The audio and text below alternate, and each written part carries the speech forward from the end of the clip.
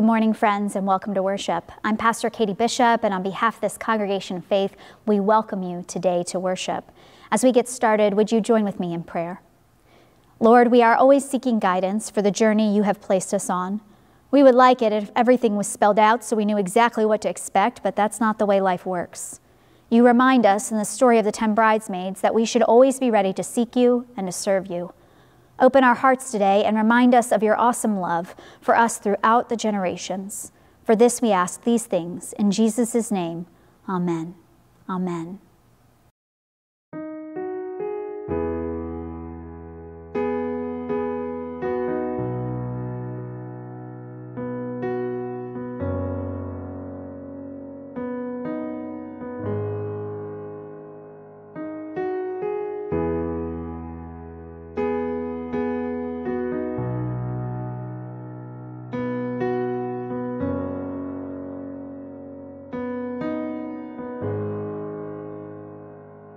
You are here, moving in our midst.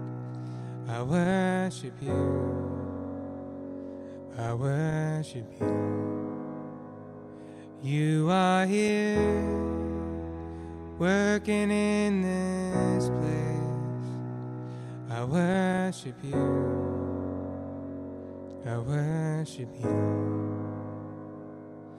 You are waymaker, miracle worker, promise keeper, light in the darkness, my God, that is who you are. You are waymaker, miracle worker, promise keeper, light in the darkness, my God, that is who you are. You are here, touching every heart. I worship you, I worship you. You are here, turning lives around. I worship you, I worship you. You are waymaker, miracle worker, promise keeper, light in the darkness, my God, that is who you are. You are waymaker, miracle worker, promise keeper, light in the darkness, my God, that is who you are. You are here, turning lives around. I worship you, I worship you. You are here, mending every heart. I worship you, I worship you. You are waymaker, miracle worker, promise keeper, light in the darkness, my God, that is who you are. You are waymaker, miracle worker, promise keeper, light in the darkness, my God, that is who you are. That is who you are. That is who you are. That is who you are. That is who you are.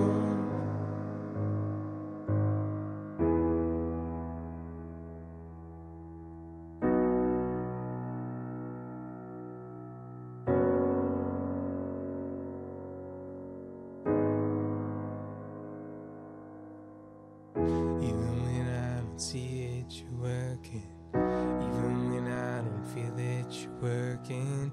You never stop working. You never stop working. Waymaker, miracle worker, promise keeper, light in the darkness, my God, that is who you are. Even see it, you're working. Even when I don't feel it, you're working. You never stop working. You never stop working. Even when I don't see it, you're working. Even when I don't feel it, you're working. You never stop working. You never stop. Waymaker, miracle worker, promise keeper, light in the darkness, my God, that is who you are.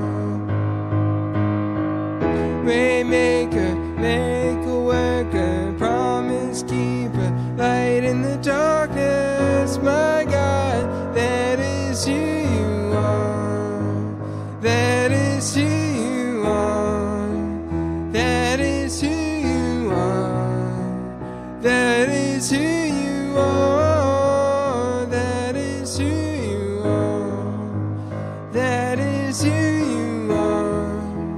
That is who you are. That is who you are. That is who you are.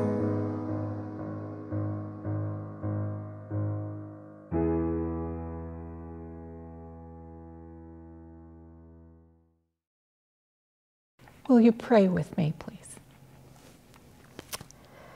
O Holy One, we are a divided country, torn in two every 4 years, when we realize the extent of our differences and the passions of our convictions.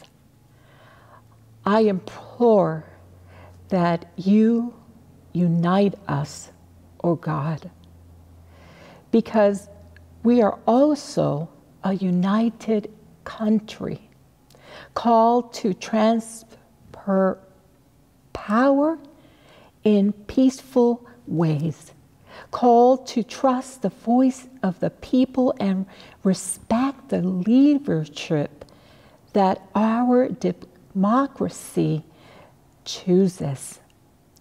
We are a United States called to work together, to rise together, to fall together, to work together, to become together, to listen and learn from each other. I implore that you, O Lord, will unite us, O God, because we are also a faithful people in this nation. We are united in you as Christians. We proclaim that we are united in Christ.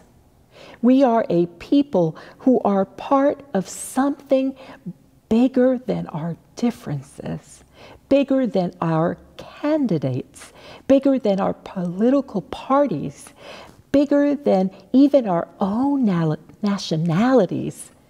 We are called to follow Jesus in word, thought, and deed, loving and welcoming our neighbor, loving ourselves, and proclaiming love and fairness for all God's people. Lord, I implore that you will unite us. Unite us, O God, in the work that is before us.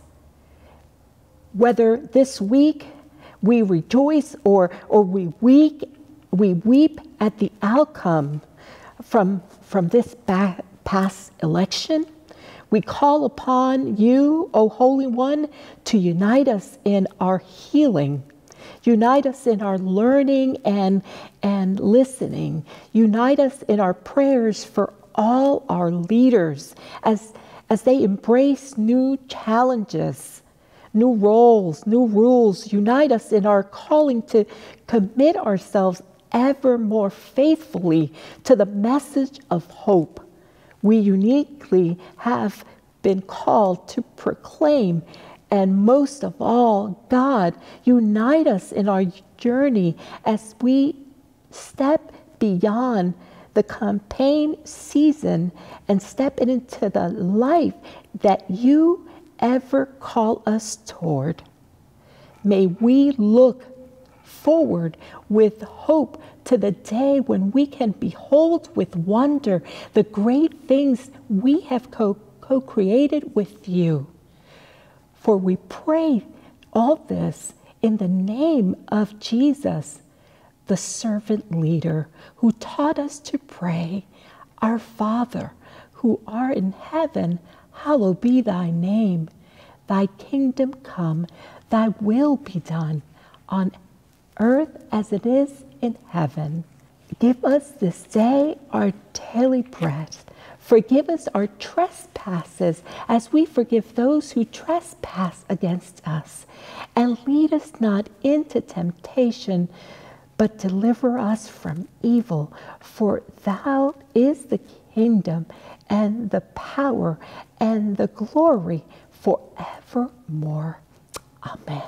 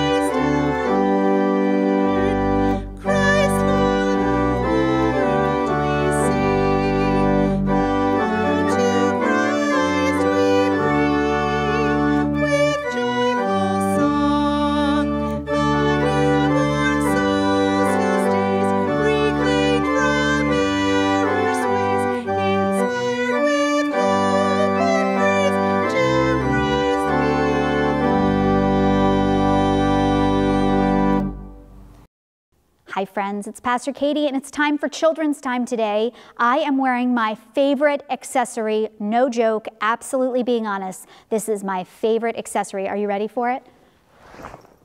It needs a reveal. Now, do you know what this is called? This is a fanny pack. I am a huge fan of fanny packs because you can hold everything you need in it and there's no pressure on your back. It just sits right on your hips or on your fanny, and it's perfect holding everything that you need. Let me show you some of the things in my fanny pack. I have Post-it notes. You never know when you're going to make a note. I've got some pins and a Sharpie. I have a highlighter, all important things. Let's see, ooh, I've got tape. And if I was at camp, I'd probably have duct tape too. Yep, some tape in there. Let's see, ooh, I have my trusty ruler, which can help me in this particular time know exactly how far away 6 feet happen to be. Let's see what else I have. I have my mask. It's a backup mask. That way if the one that I'm wearing gets wet or I can't use it, it's got everything I need on it, all of my things. And the best part is it all fits right here in my fanny pack and I am ready to go. Now today's parable is all about being ready. It's about having yourself, your spirit, your heart ready to share God's love and grace at any and every opportunity. And I know getting ready is hard. I'm not a morning person. It's hard for me to get ready. And so I do my best the night before to be sure I have my clothes picked out and what I need to take to work ready for me and to have my day laid out so that when I wake up, I'm ready to go. Sometimes it's hard for me to be ready to go on a trip. I have to think about all the things I need, so I make a list so that I am ready and prepared to go. Are you ready? Now, being ready to share God's love and grace is a little bit different. It means that we have to spend time in prayer and time in studying God's word and time in community and in service. When we do these things, we experience God's love and grace in abundant ways so that when somebody meets us, we can share that love and grace with someone else. Are you ready? Now, I don't have a spiritual fanny pack for you to have today, but my hope and prayer is that you will take time to be ready so that no matter what comes, you can share God's love. Would you pray with me? God of grace and God of glory, we thank you for these children and all the children of our community and for the wonderful reminder today, Lord, to be ready to share you and your love everywhere and every time we can. Help us to spread your goodness and your mercy and bless these children. It's in the name of Jesus we pray. Amen. Amen. The gospel lesson for today is found in Matthew chapter 25, verses 1 through 13. At that time, the kingdom of heaven will be like 10 young bridesmaids who took their lamps and went out to meet the groom. Now, 5 of them were wise, and the other 5 were foolish. The foolish ones took their lamps, but didn't bring oil for them. But the wise ones took their lamps and also brought containers of oil. When the groom was late in coming, they all became drowsy and went to sleep. But at midnight, there was a cry, "Look, the groom, come out to meet him." Then all those bridesmaids caught up and prepared their lamps. But the foolish bridesmaids said to the wise ones, "Give us some of your oil, because our lamps have gone out." But the wise bridesmaids replied, "No, because if we share with you, there won't be enough for our lamps and yours. We have a better idea. You go to those who sell oil and buy some for yourselves."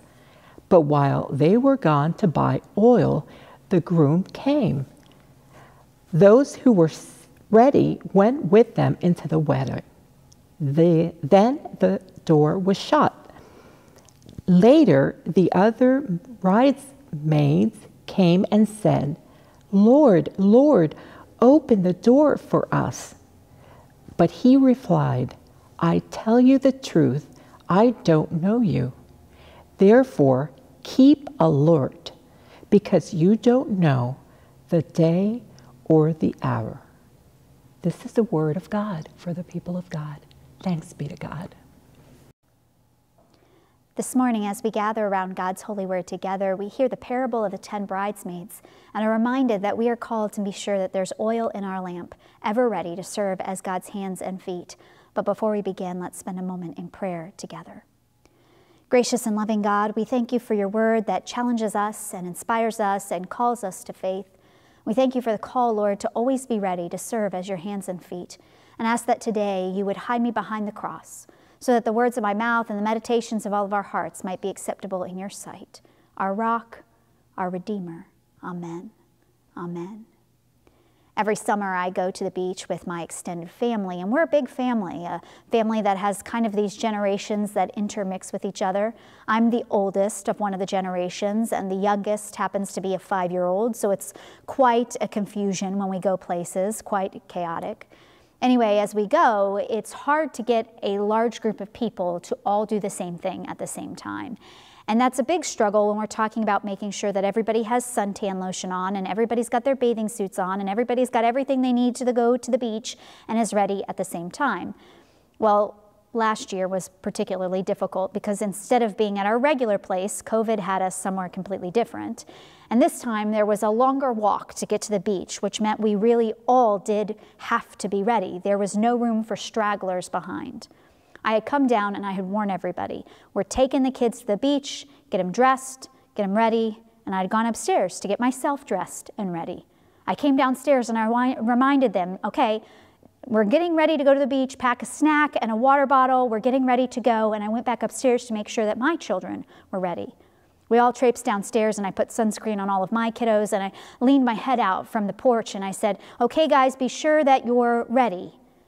And as I was walking to the door, herding the youngest of the cats, I turned to find my college-age cousin there in his pajamas. Nicholas, I said, what are you doing? He said, I'm eating breakfast. I said, we're going to the beach. He said, now? No one told me. Are you ready? Are you ready? I think about that story as we think about the challenge of being ready. Often, it's a problem for us to make sure that we're ready because we don't know what's coming. Often, it's a problem for us to be ready because we're unsure about what might be expected of us. Often, it's hard for us to get ready because we haven't even had breakfast yet and we're still in our pajamas. Are you ready? Now, this particular parable is the second in a series of 4 in the Gospel of Matthew, where Jesus is talking about being ready for the second coming of Christ. He uses this imagery of a lamp, which would have felt familiar. We hear it in our Old Testament. We hear about it in the book of Psalms. This particular lamp was probably made of clay about the size of a cereal bowl. It probably had one wick on the inside and oil that kind of floated in the bowl. Periodically, you'd have to trim the wick so that it would burn brightly, so that it wouldn't smoke excessively, and you would have to be sure that there was enough oil in your lamp for this light to burn. Now, in this parable, a parable of 10 bridesmaids, we hear that 5 of these women are wise. The kind of wisdom described here is practical. It's not an educational knowledge that would have been achieved by a particular amount of learning. This is about practical life. 5 of them are ready. They have what they need. Even in the midst of the most difficult circumstances, now they've been waiting and waiting and waiting for this wedding to really begin. They've been waiting for the bridegroom to come. 5 of them are ready. 5 of them are wise, but 5 are foolish. They aren't living prudently, they aren't living wisely, they're not evil, they're not painted in that kind of space. Instead, they're seen as careless, unprepared. They haven't discerned what might be needed. They haven't taken the time to check to be sure as the day gets longer, as the wait becomes longer, that they have everything they might need for the entire night. No, these 5 are foolish. Now, all 10 of these bridesmaids sleep. It's important to know that they aren't in trouble for sleeping, that the sleeping is not what the problem really is. But when they awake, it's after midnight, and they go to trim their oils. 5 of them have enough for the celebration, and 5 of them realize that they will be short.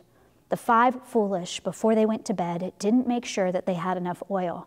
They didn't ask, they didn't think, they didn't plan. And so stuck in this bind, they turn to the 5 that have enough and they say, would you share with us? But there's a problem.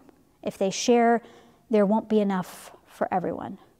Now, this is where this parable in particular gets uncomfortable for us.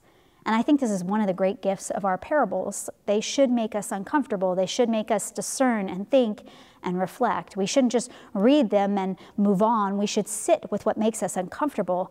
And for us, at least for me, it's this truth that if these 5 who were wise share with the ones who are foolish, no one will have enough. And so they say to the 5 who are foolish, go off and find an oil dealer. And there'll be one that's open. There's a wedding celebration after all. It's the middle of the night, but the whole town is awake waiting for this celebration. And so they go off in search of oil. They go off in search of what they need. They go off in search of what they were not prepared for.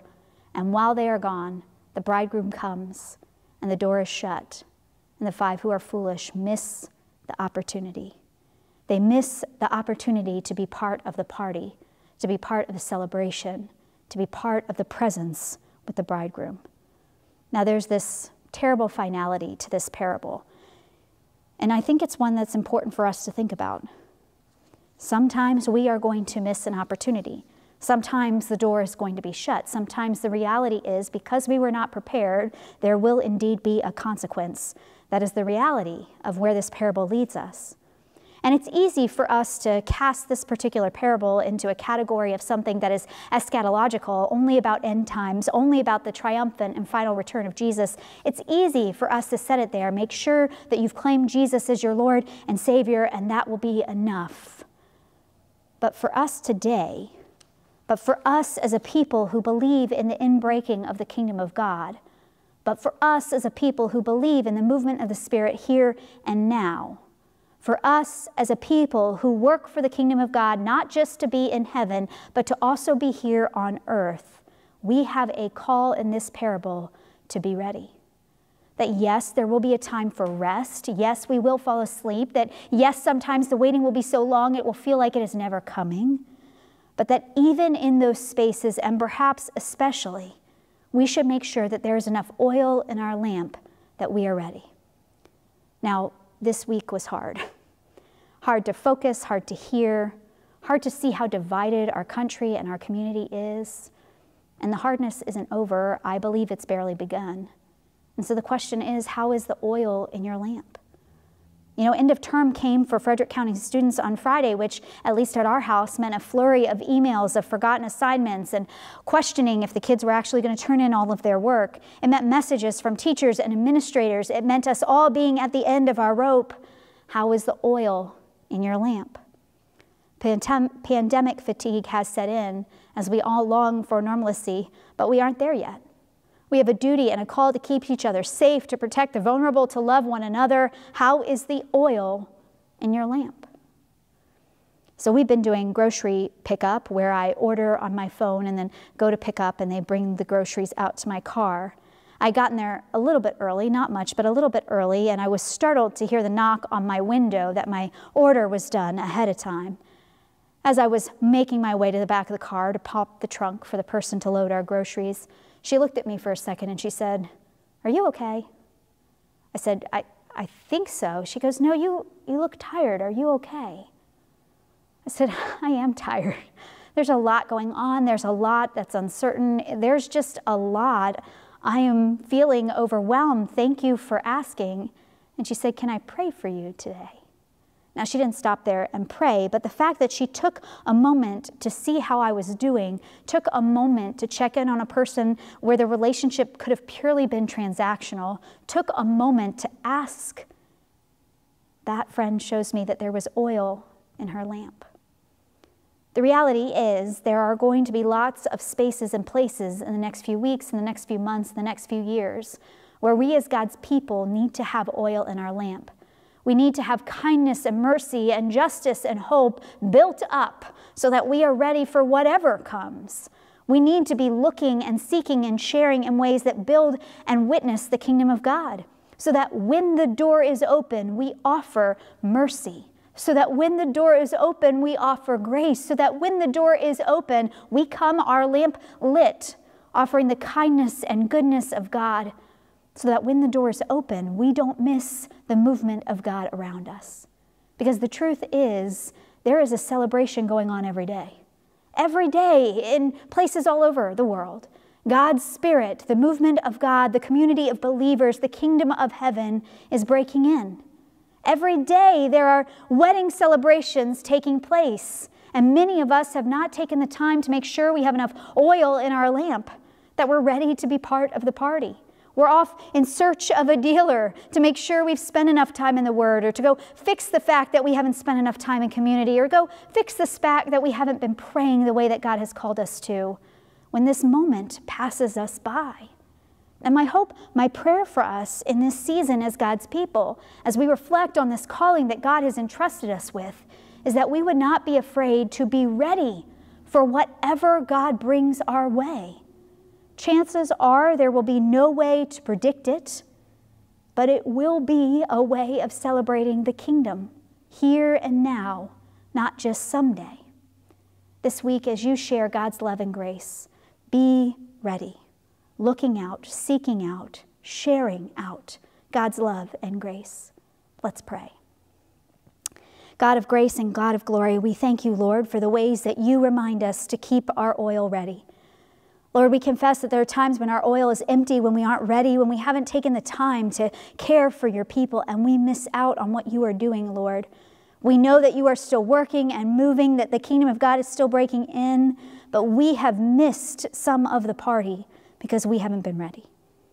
And so we ask that this week, Lord, you would help us to see, you'd help us to hear, that you'd help us to feel those spaces and places where where you are moving, where the door is open, where the party has begun, where we can share your hope and your healing. It's in the name of Jesus we pray. Amen. Amen.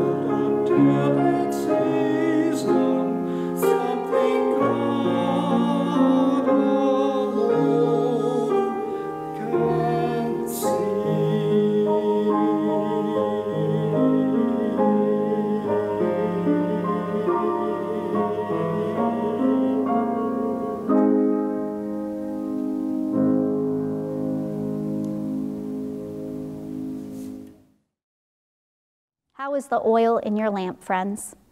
Are you ready to see and to share God's love and grace everywhere you go? My hope and prayer is that you will be, that you'll be ready to share healing, that you'll be ready to share love, that you'll be ready to work for justice so that God's love and grace might be everywhere in this world. Hear now your benediction. As you go, may you go in peace. May you go with God's peace, and wherever you go and as best you can, go to share and to spread that peace. Amen.